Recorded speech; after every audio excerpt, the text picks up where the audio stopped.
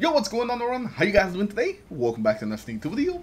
In today's video, we're going to be taking a look at one of the brand new knife weapons. Today is going to be the fusion rifle, the Scintillation. We're going to be talking about what makes this weapon special, what makes it unique, and also taking a look at the perks that can roll on this weapon. And I'll be telling you what are some of the best ones, and the ones that you should be looking for if you're looking for a god to run this weapon. Afterwards, we're also going to have a mini review where we just kind of discuss the weapon. So let's get started, and first we gotta start with how to actually get the weapon. You get this weapon by playing Knifles. If you play regular Knifles, you have a chance of getting the regular version of the weapon, and if you do the GMs, you get a guarantee a depth version to drop at the end. Remember, the higher you go in difficulty with your Knifles, the more likely that you're gonna get some drops. And of course in the GM, like I said, it's guaranteed to always drop one, or this week I guess two. And this only applies for this week. This week is the only one that has double loot. So if you're seeing this video the first week it came out, then there's double loot right now. And if you want to get it, this is like the best week to not only get a bunch of them, but probably get the roll that you're looking for. And the thing about this weapon is that it's finally a good strand linear fusion rifle. It's not the very first strand linear, but it's definitely going to be the best. We have some amazing perks that can roll on this weapon. And it's also an adaptive burst, meaning that it fires in 3-round bursts, and it comes with some pretty good origin trait perks. It comes with stun and recovery for refilling the magazine whenever you stun a champion, and it also has bite stinger. Whenever you're damaging an enemy, it always has the chance to use reload the weapon from reserves. So we also have two very good origin trait perks, but the main reason that you want to look for this weapon is because it's the best strand linear in the game. At least when it comes to legendaries. I know some of you guys are going to bring up the raid one. But yeah, when it comes to legendaries, it won't get any better than this. And besides, some of the perks on it are pretty amazing. That I would say that is just a good linear in general. It's just one of the best linears in the game, just period. It's going to be really good. But now I think it's time that we take a look at some of the perks this weapon can get. We're mostly going to talk about the trade perks, since those are the ones that matter the most. Especially what this linear is good for, which is PvE. So we're not going to spend too much time looking at the barrel and the magazine. We're just going to hit it real quick and then get into talking about the trade perks. For the barrel, I'm going to keep it pretty simple. Stability is good, but if you don't get something that gives you stability, then it's fine. The barrel is probably the thing that affects this weapon the least, even less than the masterwork. Like, the barrel's really not something that matters much in PvE. Any barrel will do, but if you get something that increases stability, go with that. Now for the magazine, we have projection fuse, particle repeater, liquid coils, ionized battery, enhanced battery, and accelerated coils. And the best perks on this slot are definitely going to be those that increase your magazine size, except if you're going with reservoir bursts. But with any other role, you want enhanced battery to give you an increased magazine size. Now for reservoir bursts, I think liquid coils will do pretty good. It increases your impact, and you want to keep your magazine low with that perk. But that one's specifically for that perk. And now let's move on to the main course of the video. This is pretty much where we're going to spend most of our time, which is the trade perks. And let's get into the first one. So for the first trade perk, we have auto-loading holster, corner, slice, rewind rounds, rapid hit, and the last one on this column is MB Assassin. This first trade perk has some really solid options, but the main ones I want to focus on are going to be auto-loading holster, rewind rounds, or MB Assassin. And let's start from the top with auto-loading holster. Auto-loading holster is going to reload your weapon when it's put away after a couple of seconds. This is going to be really good for things like Knifles. I think auto-loading holster shines the most in content where you don't really have to DPS a big boss all the time. Wherever there's some downtime, or in Knifles where you gotta deal with a bunch of champions, auto-loading holster is great for that. You can use your weapon, kill a champion, put it away, and it'll be ready for the next time you need it.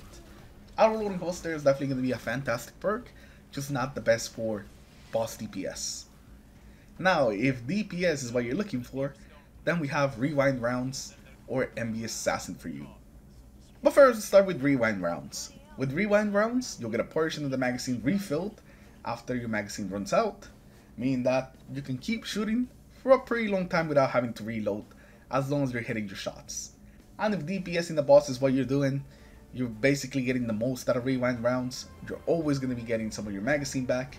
It can make it so reloading is just something that you don't do often. The great thing about rewind rounds is that it doesn't require any setup. It doesn't get messed up if you die. As long as you're shooting your weapon and landing crits, you're going to be taking advantage of rewind rounds. So it's just always going to be helping you. And it pairs up really well with bait and switch and firing line in the second slot. So both of those are going to be fantastic with rewind rounds. This is going to be a super strong just boss damage perk. Envious does kind of a similar thing as rewind rounds, except that you do it by overflowing the magazine. We can actually get our magazine up to like 15-16 shots depending on how many kills we got beforehand. So it can actually be really good for DPS, especially with things again like bait and switch and firing line. But it does have a really good interaction with another perk we didn't mention for rewind rounds, and that is Reservoir Burst. Reservoir Burst is going to give you extra damage whenever your magazine is full, and it's a pretty good damage increase. It's 25%.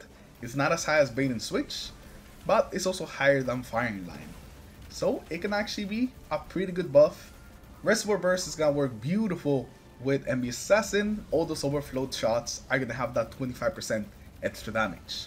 But it will take a little bit of setup. You are going to have to overflow the magazine. If you don't overflow it, then Reservoir Burst is not really going to do much. You're going to have it for like one shot and that's it. So that is another perk that you could possibly run with specifically Envious Assassin. I wouldn't really recommend Reservoir Burst with any other perk besides Envious. So Envious has a lot of flexibility and it can pretty much work with any of the perks that you would want for boss damage. And the last perk that I kind of want to look in this column, I know I said 3 at the beginning, but I also want to take a look at Corner. Now Corner is going to give you faster charge time, and the only reason why I'm mentioning Corner is because this weapon can also roll with Surrounded. So Corner Surrounded is something you can actually get on this weapon. So not only do you get that crazy 40% damage increase with Surrounded, but you're also going to get faster charge rate with Corner. But the thing about it is that it's definitely going to be very situational. I think this is going to be like a pretty fun role that can be insane, but in just very niche situations. But yeah, those are definitely the best perks that I think you can get on the first column. And now let's move on to the second one. Now this is the options that we have for the second trade perk.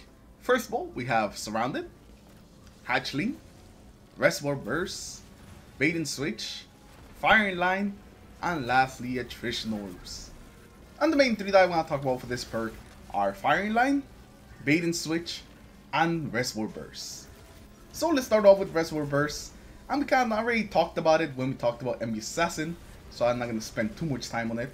But yeah, it gives you 25% extra damage, which is not the highest. It's not as high as Bait and Switch, but it is a pretty good damage buff.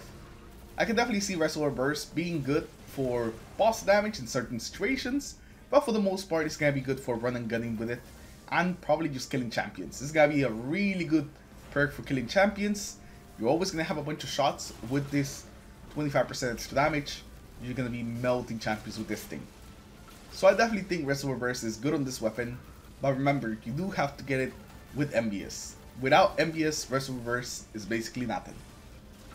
Now next up we have Bait and Switch, and this is going to be the DPS perk. If you want to do the big DPS, this is your perk. Bait and Switch is going to give us that whopping 30% increased damage, and it's just not going to get any better than that. Especially pairing this up with Envious or Rewind, you're going to be able to take full advantage of Bait and Switch and just put out tons of damage. So if all you're looking for is a DPS monster, it's going to be Bait and Switch. And the last perk we have is Firing Line. Whenever we have 2 allies near, we get 20% extra damage. Firing Line is going to be pretty good. Sure, it's not as high as Reservoir Burst or Bait and Switch, but it's a very passive perk. All you have to do is literally be next to your teammates and you have 20% extra damage. This plus rewind rounds are going to make this weapon super consistent. You're always going to be able to output some pretty good DPS. You're never going to have to worry about weapon switching or anything like that. It's a very simple playstyle. You put on the weapon, you stand next to your teammates, and you shoot the enemy, and they die. That is pretty much the playstyle of firing line with rewind rounds. But hey, it's gonna be really consistent. You're always gonna be hitting consistent good DPS numbers. Might not be the highest, but they're gonna be super consistent. So those 3 perks I think are gonna be the best ones that you can get on this slot. And now let's talk God rolls. And first of all, let's talk about the DPS King God roll. This one is Enhanced Battery with Rewind Rounds and Bait and Switch. It won't get any better than this. This is the roll that you want to aim for if you use this thing to do boss DPS. We already discussed some of the other ones, the Reservoir Burst with MVS or the Rewind Rounds with Firing Line. Those are going to be okay, but they're definitely not going to be as good as Bait and Switch plus Rewind Rounds. That's just like the best roll this thing can get. But let me know in the comments below, what is the roll that you guys are going to be hunting this week? Or maybe you already got it. Maybe you got lucky and you already got it. Although with double loot, it's a little easier to get lucky. So definitely get in there and farm this weapon. And now let's have a little chat about the weapon. Let's talk a little about the weapon. The weapon, I feel, it's a really good weapon. Sure, I don't have like countless hours with this. I only have a couple hours. But I can already tell that this is going to be a good weapon. 100% is the best strand linear out there. And one of the best linears, just period, in the game. If you go for this thing is going to serve you well in pretty much anything you throw at it. Especially if you get multiple rolls for like multiple activities. Maybe one for GMs, one for raids. This thing is always going to have you covered. So I'm very happy to tell you that this weapon is 100% worth the grind. And you're going to be finding me in there pretty much all week. Not only for the weapon, but also for some of the materials. Since I've been doing too many upgrades that I actually made a dent in my materials. But also let me know in the comments below, what do you guys think about the weapon? Do you think it's good? Do you think it's bad? If you guys have used it already, just tell me how you're feeling about it. And with that, we're going to end today's video. Appreciate everyone stopping by, and I'll see you guys in the next one. Peace.